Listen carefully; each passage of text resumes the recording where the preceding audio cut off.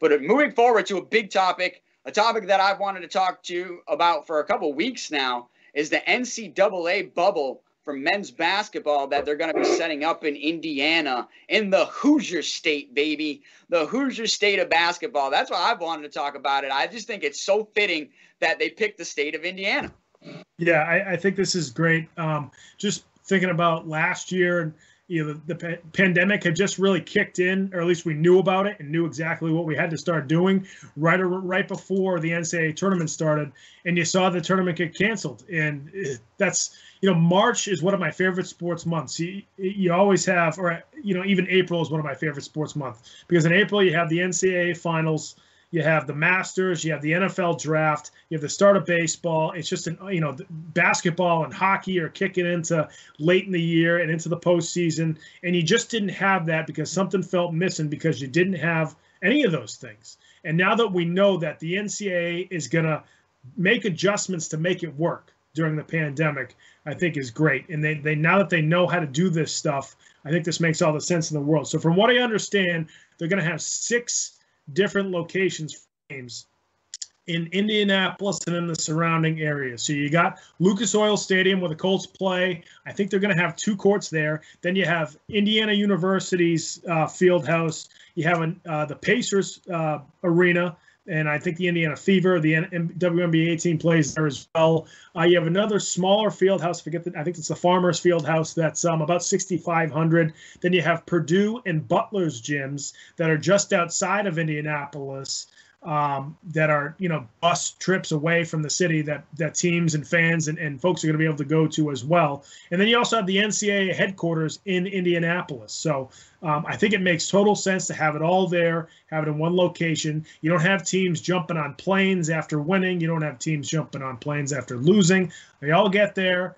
I don't know if they're going to try to space it out where they're there for a few days. They get tested and then they start playing. I would imagine they're going to try there earlier than normal. If a team wins their conference tournament, which I believe they're still going to have in the bigger conferences, sometimes it happens on a Saturday or Sunday. I would imagine you're just going to fly out to Indianapolis right after that, not even wait, and then get there, get tested, and then you have a few days before you play a game where guys aren't getting sick or coaches or staff members and so forth. So I think it's a great idea to keep everybody in one place, and it's great that they can do this too. And it's great that there are surrounding universities that have these facilities where you can house all these things. Yeah, I mean, like I said, I think this is a great decision. And like I said, especially picking the state of Indiana. I mean, first you got the movie Hoosiers. You've got Indiana, right? The College of Indiana, the Bobby Knight, right? Reggie Miller, right? Larry Bird. I mean, the history of basketball. Granted, basketball was started right here in Massachusetts, okay? We'll take that claim to fame all day long.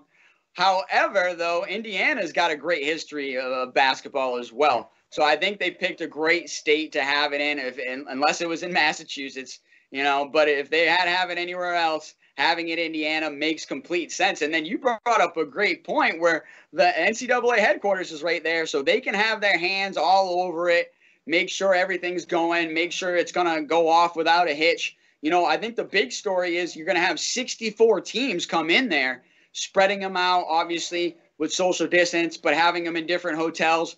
But I think this gives a chance for professional sports to go ahead and take a look, because professional sports has said, hey, we cannot provide a bubble for our players. And I know it's a lot longer than just a few weeks, which the NCAA March Madness would be. So I know the NFL or NBA season would be a lot longer and it's more months. But I think this is going to go ahead and prove that you could possibly have a bubble with 64 teams for a few weeks and have it work out and have it probably work out without a hitch. Get all the games in, cut it down to 32 teams at that point. So obviously each time you're going to have less teams that are going to stick around. But I think it's a great move by the NCAA to bring March Madness back.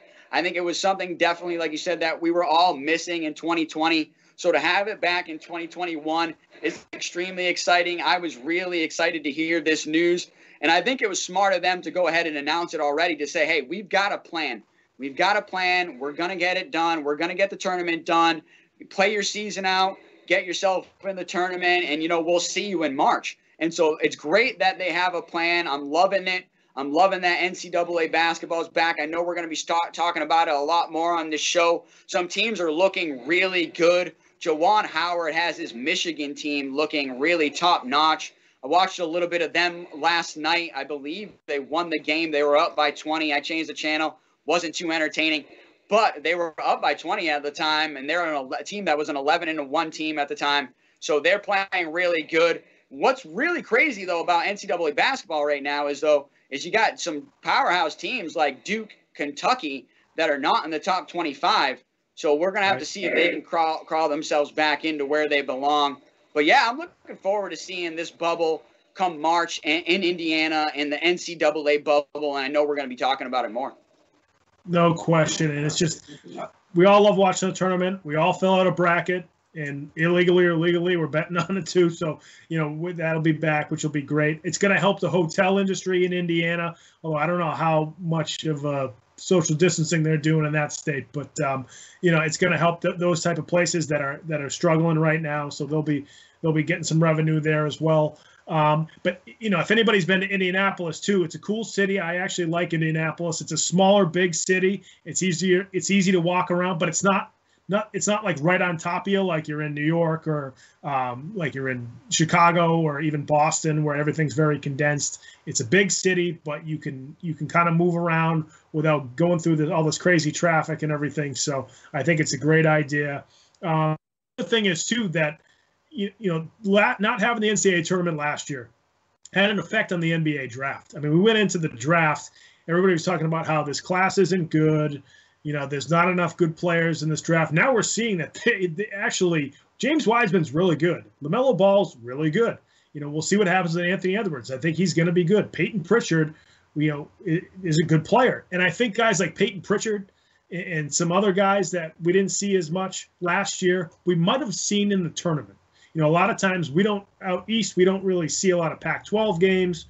We don't see a lot of, games from Arizona, or California and some of those teams out there. So we often see those players in the tournament. We missed that this past year. So that's why guys like Peyton Pritchard go kind of unnoticed amongst fans, across NCAA and NBA basketball. And I think we're going to see guys, in the draft that we're going to know a little bit better when they come out for the NBA draft, because I think that's going to make things a little bit more interesting. We're going to see guys, really shine during the NCAA tournament that we might not have known about beforehand. So that's going to be a lot of fun this upcoming season.